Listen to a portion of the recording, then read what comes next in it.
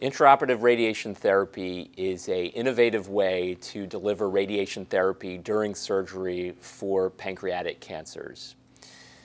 The goal of the intraoperative radiation therapy is to increase the dosage of radiation to the tumor.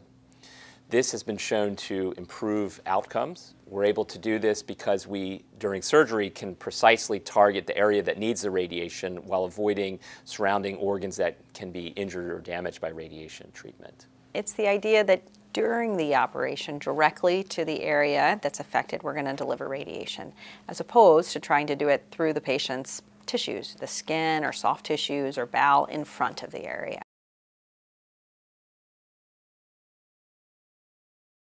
So there's two settings where we typically consider intraoperative radiation therapy for pancreas cancer.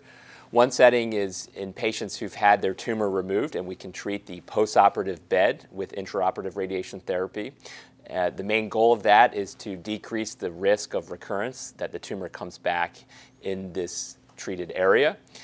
The second setting where intraoperative radiation therapy is used is in the setting where the tumor cannot be removed during surgery.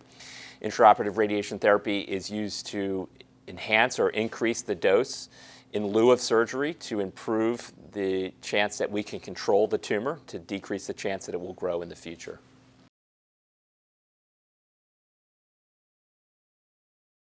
So now that the technology has gotten better and essentially a radiation machine can be brought into the room and radiation can be delivered to the patient on the operating room table directly to the affected field, and our other therapies are so much better, we actually have been able to show survival advantage for patients getting, in some situations, getting intraoperative radiation therapy coupled with either usually pre-operative radiation therapy in addition to chemotherapy.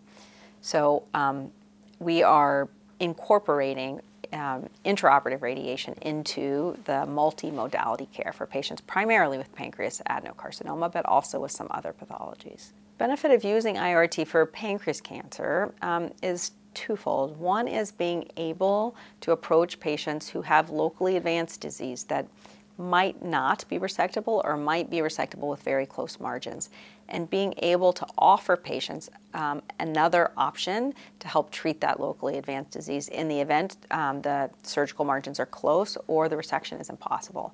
So it allows us really to have more confidence in the ability to bring patients to the operating room in cases we would not previously have done so, and to still be able to offer them treatment no matter what the findings are at the time of surgery.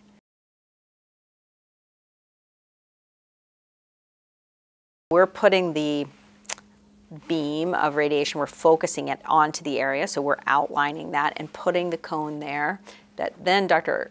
Unger, the radiation oncologist, would be able to use to deliver the radiotherapy. So it is a very collaborative process. The intraoperative radiation therapy for pancreas cancer is a new technology, but one that has been recently shown to be advantageous in the form of survival for patients. So we are participating with a small group of other academic institutions in a collaborative and studying patients with borderline and locally advanced tumors. And really are quite excited that this will be a way to help patients that we couldn't previously.